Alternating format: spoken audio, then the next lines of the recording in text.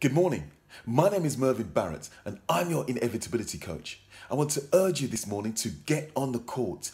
Get on the court in the game of your life. Most people, they're spectators in the game of their life. They're in the stands. And let me ask you a question. If the game is football, can you score a goal in the stands? Can you actually impact the game in the stands? No. No matter how passionate you are, dedicated you are, focused you are, committed you are, convicted you are, you cannot impact the game in the stands. You've got to get on the court.